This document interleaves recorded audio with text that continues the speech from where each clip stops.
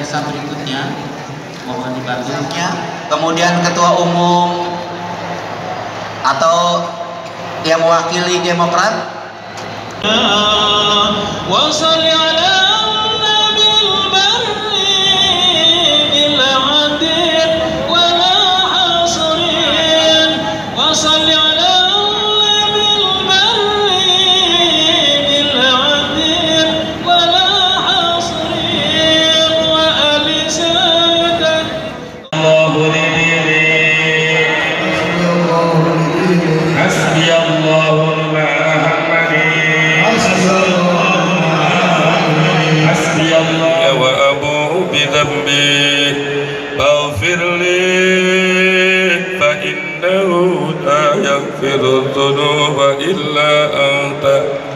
Astaghfirullahal ghafur la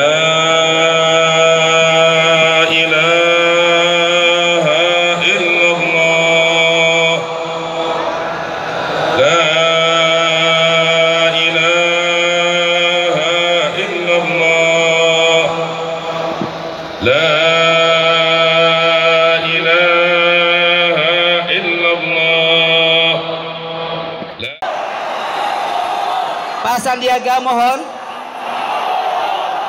Tolong sekali lagi bendera. Tolong sekali lagi bendera diturunkan. Ya, kami persilakan bertiga.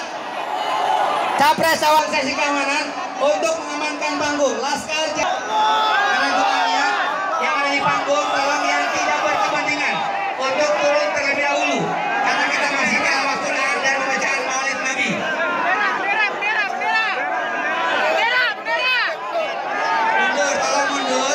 Buat masker belanja Mundur. Tidak cukup, tolong mundur, tolong mundur.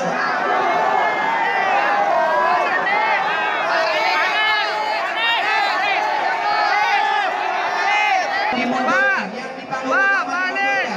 Bendera tolong diturunkan dulu. Sebelah kiri, tolong bendera. Diturunkan dulu karena ingin menyapa capres dan cawapresnya. Sekali lagi tolong. Mohon mundur. Kap depan akan digunakan untuk duduk Bapak, foto Pak. dengan tilawah Quran dan pembacaan Maulid Nabi.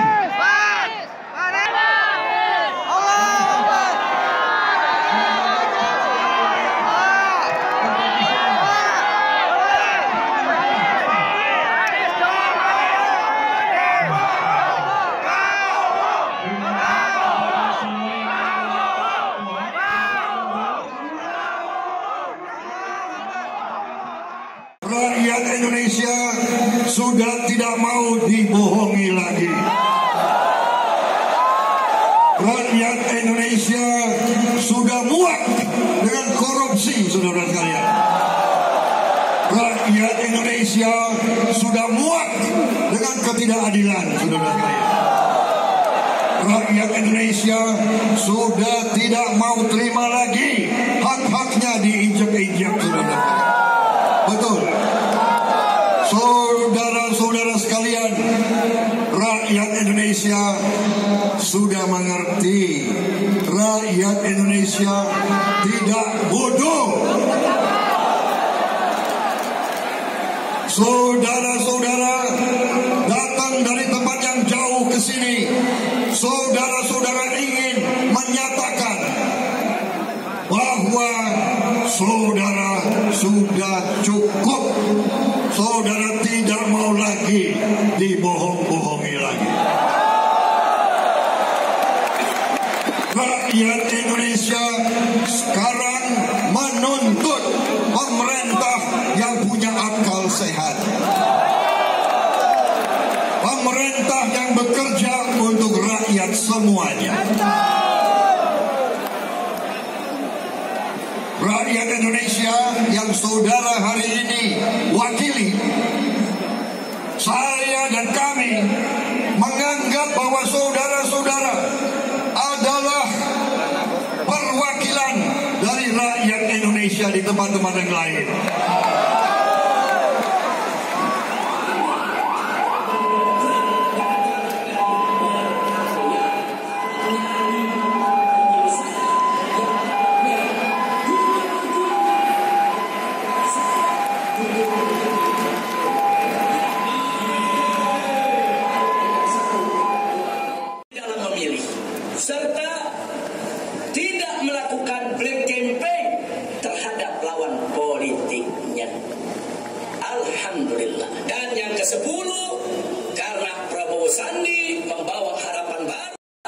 Alhamdulillah, itulah sebabnya Capres Cawapres Prabowo Sandi di mana